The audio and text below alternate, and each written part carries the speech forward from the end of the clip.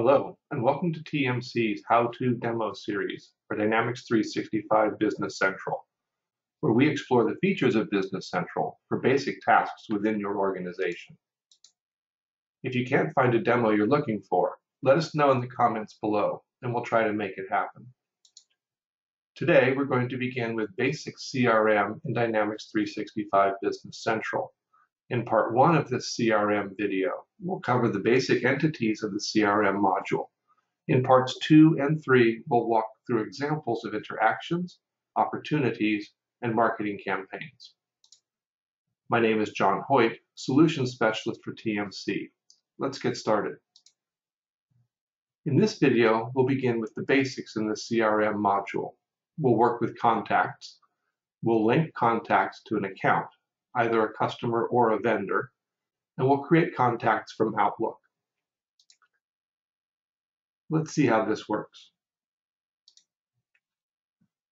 I'm going to start by opening my Business Central instance, and in this case I'm logged in as the Sales and Marketing Manager, and you can see all of their capabilities if you use the little function here. So I want to start simply by bringing up the contacts.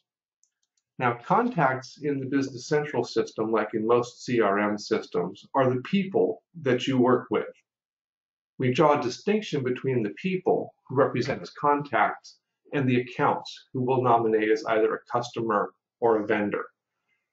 So here's my list of all the open contacts in the system, and let's take a look at some of the details that we'll be tracking. I'll open the record here for Ben.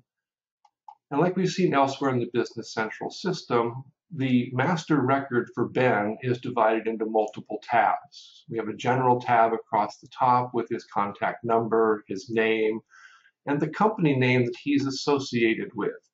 This will end up being linked to an appropriate contact record, either for an account or for a vendor later on in the process. In the Communications tab, we'll indicate address, mobile phone number, email address, all the means that we're going to use in terms of contacting him. If our contact works with a foreign entity of some type, then I would also have access to the foreign trade section, where I can nominate both the currency code that I want to use as a default, Mexican peso, Canadian dollars, etc., as well as a territory or a region division. And then finally, down at the bottom, for all of the contacts, we can create a profile questionnaire, and you can fill out the details on that questionnaire and capture information like their role, their title, their previous job experience, anything that you really want to add into that profile. And you'll see where that profile comes up in one of our later videos during the marketing section, when we start to create a campaign segment. And we'll use the qualities or the ideas generated out of that profile to help us determine which one of our contacts we're going to segment and then market to for that particular campaign. On the right-hand side, we've got information like we typically see in our fact boxes: add a picture, add attachments, and some general information about this particular contact and our experience with them. Now, once the contacts have been created, and again, remember, the contact is just a person. So we need to make an association now between the person, the contact record, and the company name, who they actually are associated with. In this case, Ben's associated with Abrams Legal Services. And so any of my activities with Ben could be viewed either by looking at his contact record or by going back through the associated records with that particular company, whoever he's been linked to. I'm going to switch back out of that contacts view. We'll go back into the Sales and Marketing Manager. And it's just as an example, if I pull up my customers list, I come down to Abrams Legal Service. Now when I look at that customer record, as I go through, I can add in the contact information that's appropriate for that, whoever that might be. And in this case, it's going to be Ben Charles.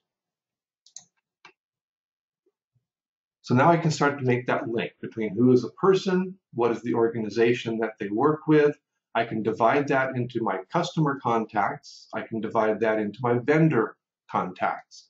And again, I'm just making that linkage between the people that I work with and the various companies that they are associated with. And we do this as a soft association. Right now, Ben is linked to Abrams Legal Services. But if Ben, for some reason, chose to leave that job and go to a different job, one of our other customers perhaps, I can simply reassociate his contact record from Abrams Legal Services, and now I could associate him with a different company. The value here is I don't lose any of that prior contact information or any of that history. I still have all of those details. I'm just associating it with the current customer, not the previous customer record. And that same concept, of course, could apply for the vendors as well. As your contacts move from one vendor to another, we can track that movement and not lose any of their history. So let's turn our attention next to Microsoft Outlook, because we could obviously create a new contact here directly inside the Business Central system. But for many people, the first point of contact may actually be something like an email. And in this case, I've gotten an email from someone who's going to be redecorating the conference room. They want to get a quote on a new table. They need some chairs also. And I can start from this email and come up to my Business Central connection in Outlook, click on Contact Insights. Now, as the link gets made between Outlook and Business Central, I'll get prompted to get logged in here. And John Hoyt does not exist at the moment as a contact inside my system. So I'm given the option to add him in as a new contact. Name, email address. He correctly shows as a person, but I could also be creating a contact that is simply a company. And I need to associate it to one of the companies inside my system. And I'll associate him with maybe Williams and Henry. When I click OK, I'm now creating that relationship in the background between the little bit of information that I have about John, and I don't have much at this point, and the company that he works for in the background. Now I could go through and I could add in some more information for this. I can do whatever updates I might want.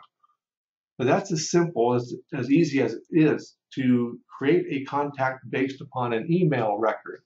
And then I can go in and start to work further with that.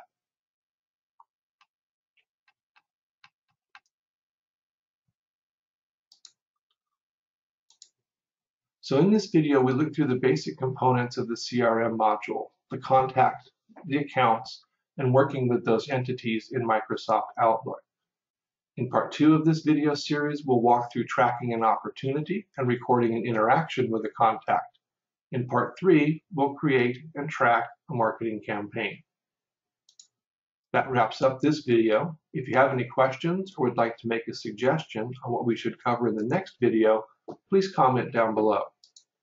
I'll do my best to answer your comments, and if you need immediate technical support, I invite you to visit our website, abouttmc.com. Also, don't forget to like this video and subscribe to our channel.